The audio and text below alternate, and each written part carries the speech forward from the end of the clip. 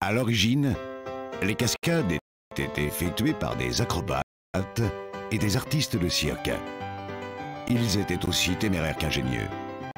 La demande du public en matière de poursuites, d'accidents, de sauts, de chutes et d'explosions spectaculaires allant toujours croissant, les cascadeurs sont devenus des professionnels très entraînés. Ce métier exige courage et réflexe. Ces hommes et ces femmes défient constamment l'impossible pour vous en mettre plein les yeux. 300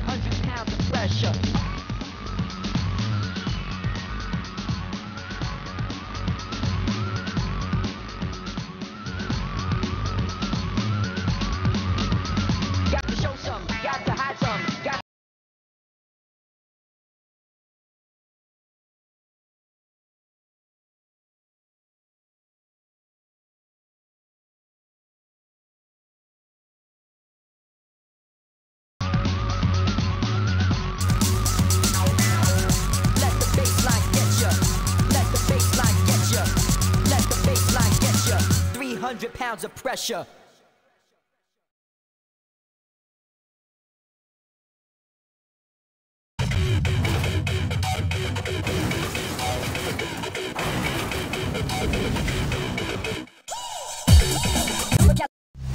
Behind every great movie stunt, there is one man who does it for real.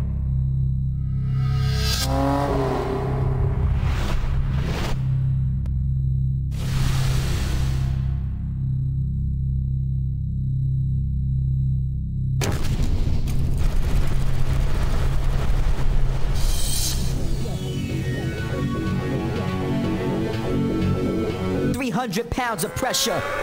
Let the baseline get ya. Let the baseline get ya. Let the baseline get ya.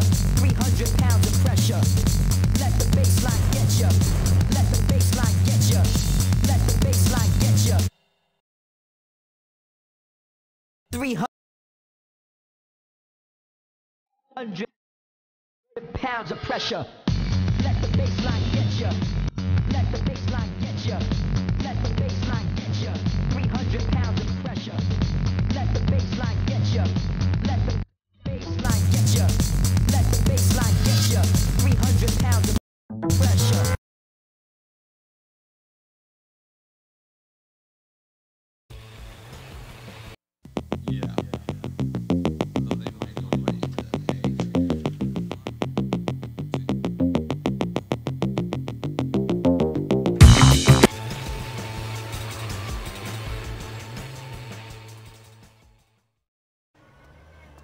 Donc c'est là que le camion va me foncer droit dessus. Il devrait faire du 50 à l'heure, et moi du 100. S'il me touche, va savoir où il m'enverra balader.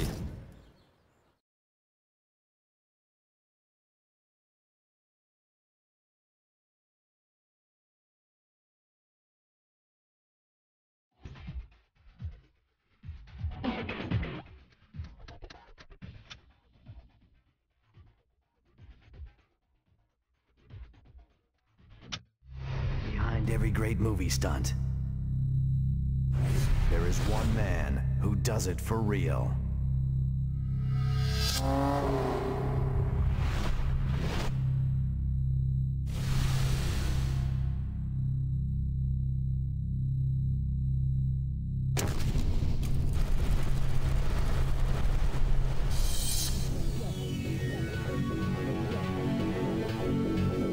£300 of pressure. Let the baseline get ya. Let the baseline get ya. Let the baseline get ya. 300 pounds of pressure. Let the baseline get ya. Let the baseline get ya. Let the baseline get ya. 300 pounds of pressure.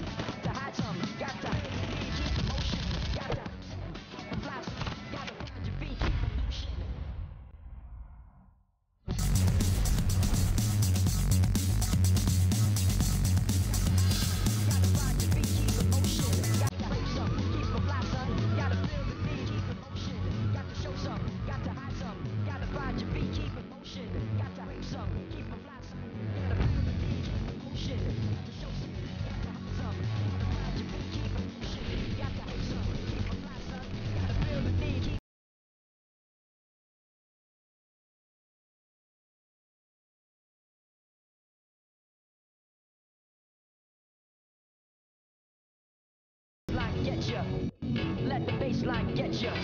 Let the baseline get ya. 300 pounds of pressure. Let the baseline get ya.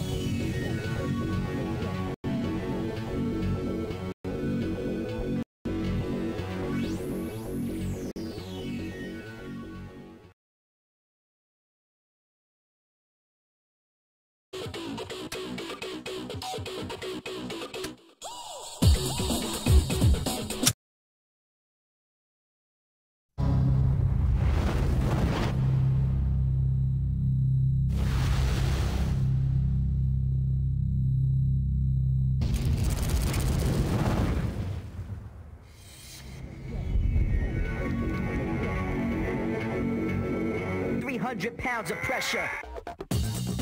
We're going to go behind the scenes and take a look at Stuntman 12 months before release. And it all starts here in sunny LA.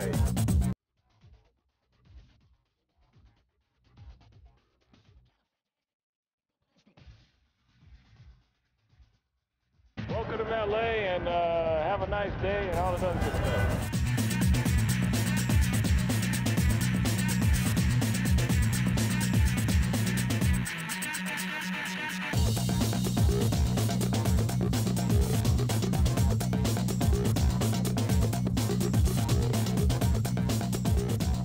I'm Martin Edmondson, the founder of the development company behind Driver and Destruction Derby, and this is our latest game, Stuntman.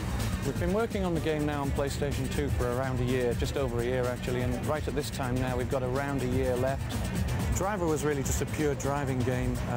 Really, it was based originally on movies, but what we're trying to do with Stuntman is really draw a link between movies and the games by allowing you to play the part of a stuntman who's working on an actual film.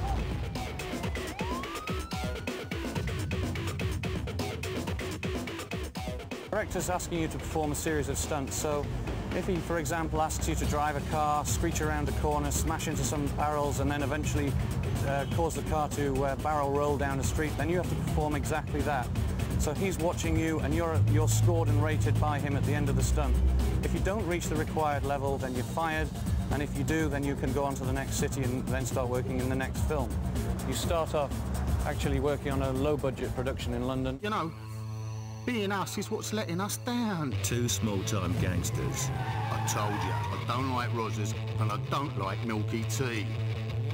Well, I ain't in it for the money. I'm in it to scare people and say cool stuff. Your ultimate aim is to try and work your way up and increase your skills and abilities until you end up working on a high-budget Hollywood blockbuster. Just disappeared off the screen. But you know who they'll send. Special agent? Crown. Simon Crown.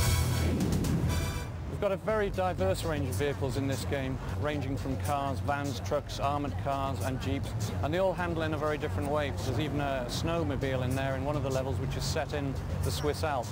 When you're working between films, you can go into an arena, which is like a sports arena, and perform a series of stunts in front of an audience. And the money that you have allows you to get hold of these various things that you can place in there, such as ramps, cars, but also pyrotechnic effects and explosions and so on. And the idea there is just to put on a dramatic stunt show and cause as much destruction in front of the audience as possible. I'm Gareth Edmondson. I'm the project manager on Stuntman for Reflections. At the moment we're in the main production phase of the project. We've got the full team working full pelt on getting the code complete, the cities built, the levels tidied up, all the cars implemented, the damage looking nice. My main responsibilities are to work closely with Gareth and Martin to maintain the quality of the game. I also work closely with QA, developing testing schedules, so we can get feedback back to the team on a regular basis and get the product rolling forward continuously. We're really proud of how far we've got so far. The E3 demo and all the work that went into that, we're really very proud of, and it's been received very well here, so we're very happy.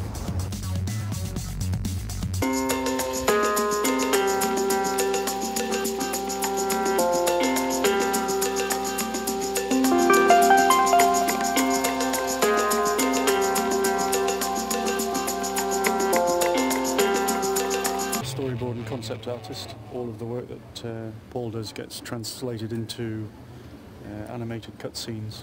We've got 6 full scenes of film trailers. With the Masco boys taking the heat for it, as usual. It's looking like down in my time. Hot damn, you just ain't thinking. When you finish driving the car to finish off a stunt, the game's recorded the entire sequence that you've just driven, and that then forms part of a theatrical trailer. Now, the standard sort of thing that you'd see on a DVD or at the cinema, coming soon from the makers of, and so on and so on. And ultimately, that is your aim, is to create the sections of action that go into those trailers, so that we've given you the bits where the actors are talking to each other and so on, the backgrounds and what have you. But the bits of the elements of action that you've just created, the driving, for example, those bits are automatically spliced in there, and that creates this theatrical trailer. So at the end of the game, you have these 6 trailers from the different films that have all the footage that you've created, plus the footage that we created here in the studio.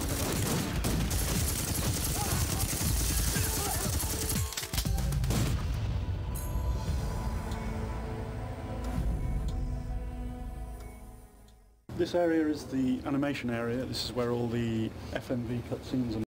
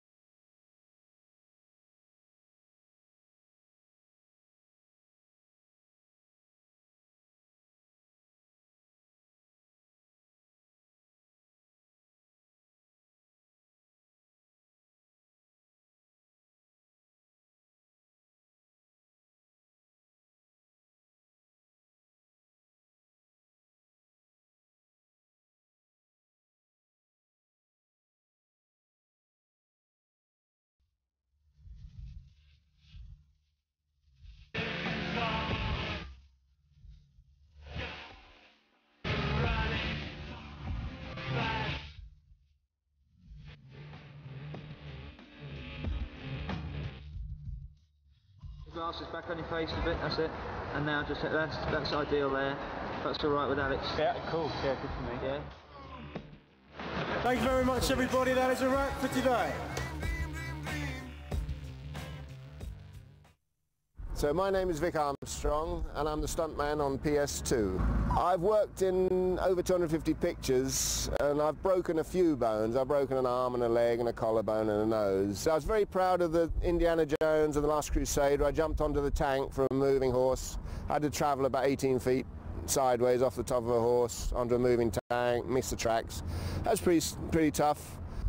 James Bond films are also very satisfying and I obviously have a great input on the action units that I direct nowadays. But this car game I think is one of the most interesting stunt games you can get. Basically as my experience as a stuntman over the years, I've tried to give it as much authenticity as I feel I can. Hopefully some of the experience of 35 years has come into the game for you. I hope you enjoyed as much as I've enjoyed being involved with it. Hi, hello in Lyon at Atari and Infogram.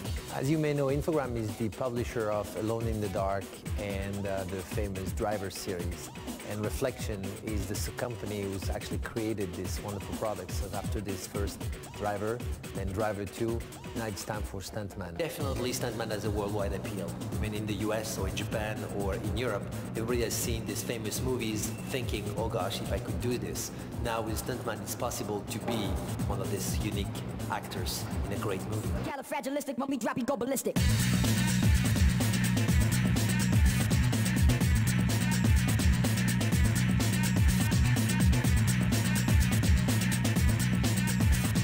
You're getting closer, nearly there.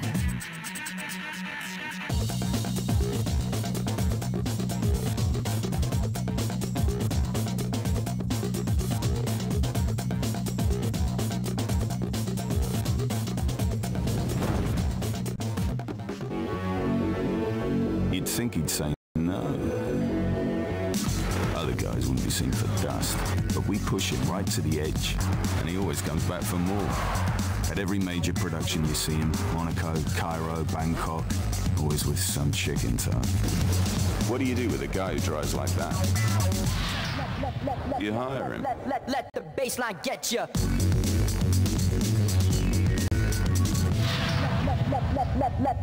Let the baseline get you. Let the baseline get you. Let the baseline get you. Let the baseline.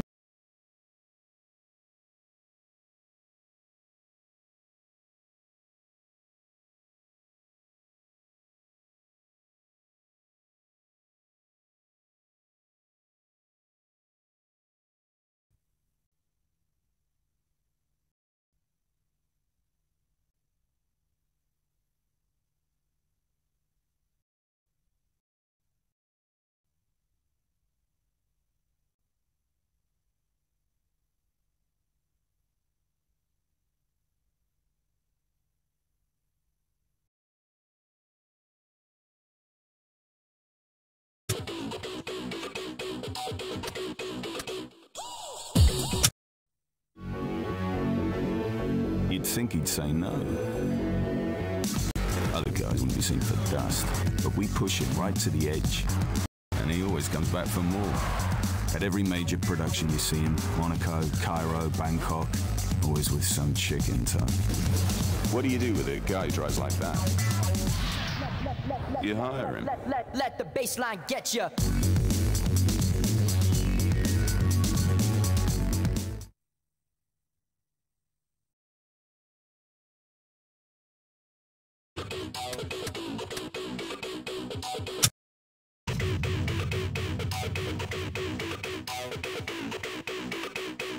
Hi, I'm Vic Armstrong, and this is Stuntman on PlayStation 2.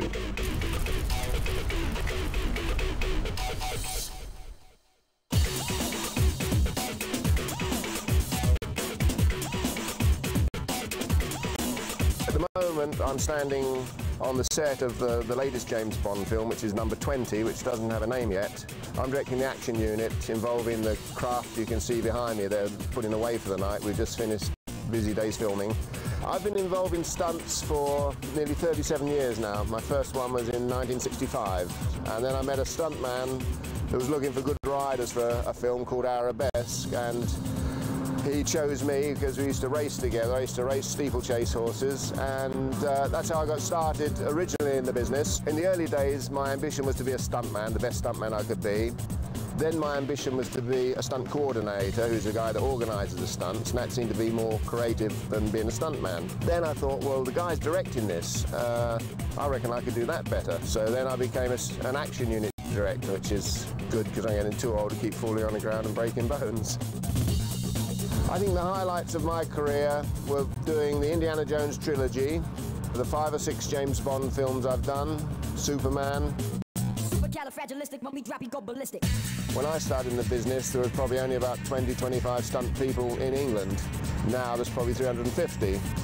And in England, we have a set of qualifications you have to achieve before you can become a stuntman. The bronze British Standard Award in fencing, boxing, gymnastics, swimming, diving, all that sort of stuff. I've been involved with the Bond films since 1966. My first Bond film was You Only Live Twice, when I was the first ninja down the ropes into the volcano. Then I did, on the Majesty's Secret Service, I was a stunt double for George Lazenby. Then I did Live and Let Die, doubled Roger Moore. Then I did Never Say Never Again, doubling Sean Connery. And then latterly I've been doing Tomorrow Never Dies, The World Is Not Enough, and then this Bond, Bond 20, as action unit director and stunt coordinator. When you're doubling actors, it's quite tough actually, because a lot of actors, people like Harrison Ford, are fantastic athletes in their own right, and they're perfectionists, and they want every inch of the film to be them if they can, because that is their character. And I had an incident, lots of incidents in fact, with Harrison Ford when I doubled him, because he is such a great athlete. He used to want to do all the stunts himself, and insurance-wise, it's impossible. You can't risk a star, because if you can't recognise it as a star, if it could be a double, then it's far safer to use a double, because if the star gets hurt, then you've got a $100 million movie that's on the sidelines. So one day on The Last Crusade, Harrison, at least Indiana Jones, had to jump off a rock onto a horse about 15 feet below him, and Harrison was insistent that he did this stunt himself, which he probably was capable of. And I was insistent he couldn't, because if he'd broken a leg or put his knee through his teeth when he landed, or anything could happen. And in the end, I had to say to him, look, Harrison, come over here. I took him behind the rock and I said, look, Harrison, you're costing me a fortune. And he said, what do you mean? And I said, well, every time a stuntman like myself does a jump like this, we get paid extra money for it. And you're costing me a fortune. And he was so wonderful. He said, oh my God, what a fool, what a fool, what a fool. I'm sorry. Kick me in the arse whenever I say something silly like that again. Superman, we did some pretty scary stuff, diving from the roof of the stage through the floor of the stage into boxes, and the cameras are upside down, so it looks as though you actually fly out through the roof. I was actually flying out of the roof of Grand Central Station. I was very proud of the Indiana Jones of The Last Crusade, where I jumped onto the tank for a moving horse. I did a 100-foot fall on The Final Conflict. On the last Bond that I did, The World Is Not Enough, we had a great boat chase down the River Thames. We choreographed a chase from MI6 to the Dome, and Sunseeker gave us a couple of nice Sunseekers, and one we weren't allowed to damage, but one we could thrash around. We actually tore one of the props off that when Bond outmaneuvers the driver of the Sunseeker, and she crashes through a pier, and but that was the only real damage we did to it. While working on the Bonds, we've done obviously quite a lot of car work. We did a great chase on Tomorrow Never Dies in the car park, where we actually had 16 7 Series BMWs, which were given to us, thank goodness, by BMW. They were supposed to be blind driven, so therefore you're not supposed to be able to see the driver. And Pierce Brosnan is operating on his handheld phone, little gizmo. So we had to have these cars completely gutted and all the seats taken out, so the stuntman could lay flat on the floor, and we had lipstick cameras put in the wing mirrors and in the rear view mirrors, so he could see where he's going through sort of as best three-dimensional pictures we could give him from these three positions of the cameras. And he was laying flat on his back on the floor of the car, just looking at 3 television screens. The worst thing he found was motion sickness, being totally, he's incredible. He's racing the parody Dakar and everything, the guy that was doing the driving. And he was getting motion sickness because he was laying in the dark with a moving car looking at these 3 television screens. At the end of that, I think we wrecked 10 of them and sent 6 back. So it's quite an expensive sequence.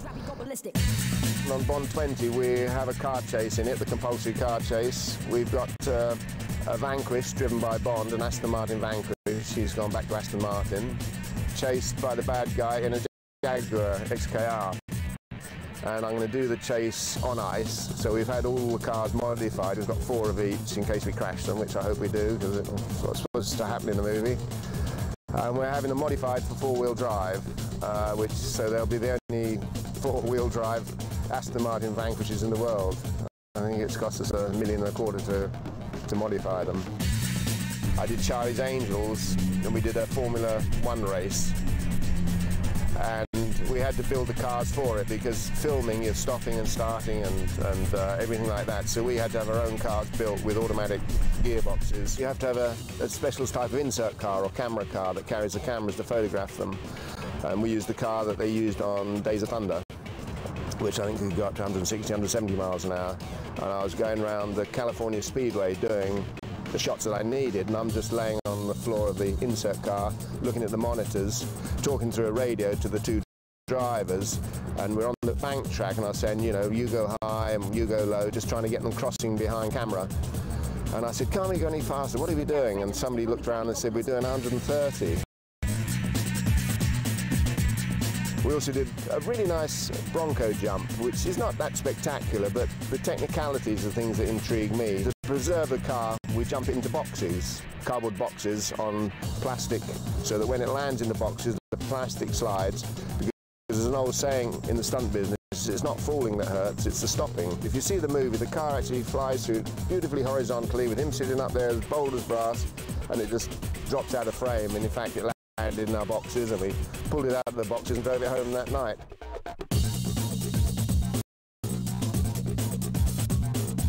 Continuity in general in movies is always quite interesting, especially stunt movies, because I was doing a picture in North Carolina once called Black Dog, Patrick Swayze movie, where we had a sequence with a truck swerving around a bus and flying through a car park and smashing cars in the car park.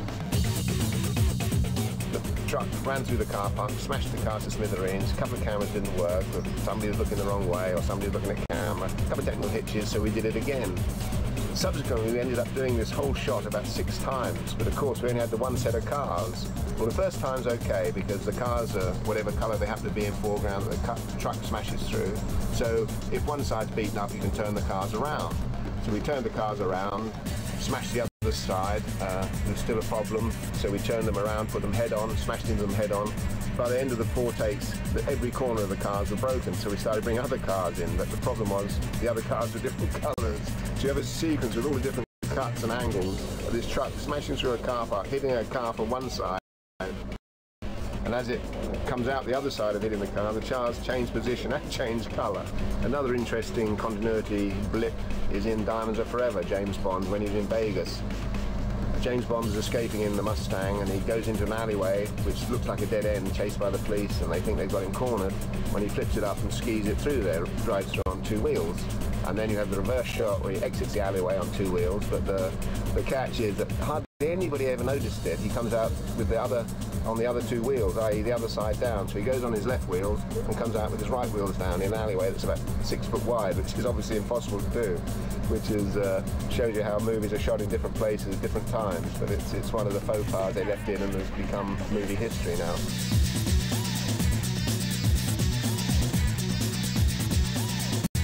I have achieved some awards over the years, and the 2 I'm most proud of was last year I got a Academy Award for the fan descender invention, and this year I've got a BAFTA, which is the English Oscar, which I achieved for a Lifetime Achievement Award, so I'm very proud of that. I've worked on about 250 movies, and I've broken a certain amount of bones, but even Michael Schumacher will have a crash in a car, and he's one of the best in the world. So it goes with the trade, unfortunately. I've broken an arm, a leg, ribs, nose, shoulder, things like that.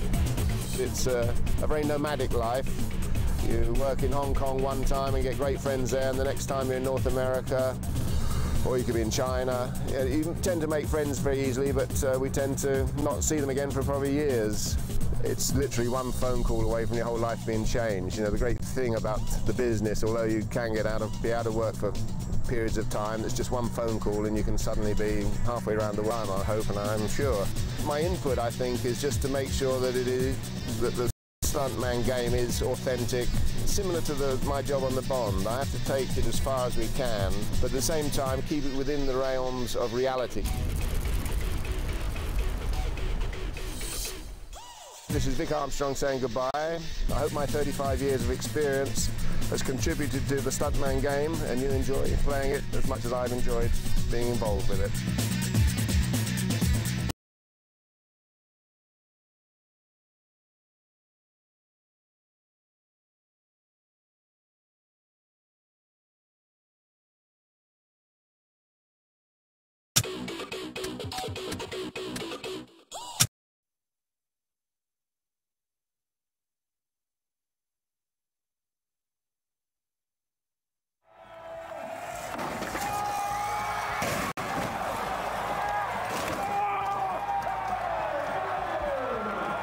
name is Tommy McTagg, and I crash cars for a living. I started out by doing smaller crashes. I worked my way up to the bigger ones.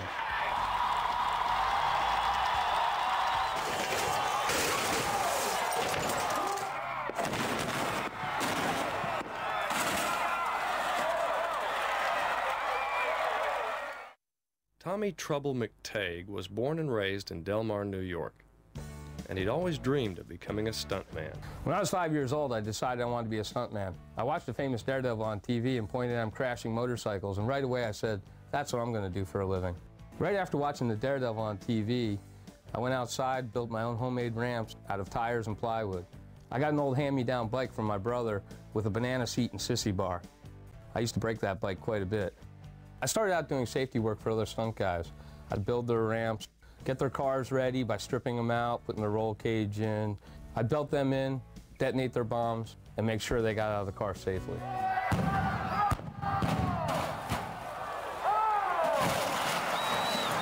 The stunt guys I did the safety work for really liked the way I worked, so they eventually gave me a chance to do my own stunts.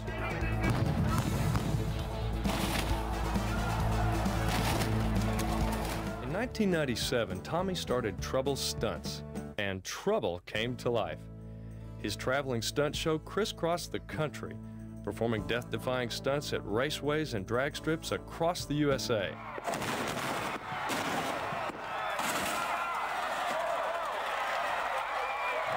Of course, a lot more goes into his stunts than just getting into his car and launching himself into the air. There are so many details to worry about. Most importantly is to make sure the car can get up to the desired speed and that it meets a checklist of safety requirements.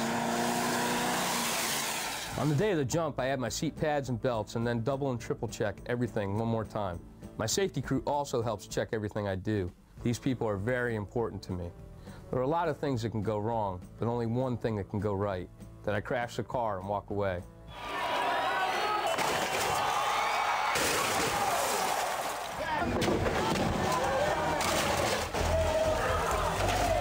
I used to like the word daredevil. The definition is one who is recklessly bold. What I do is well thought out and calculated. The definition of a stunt is a sensational or remarkable feat. I guess I'm a combination of a daredevil and a stuntman.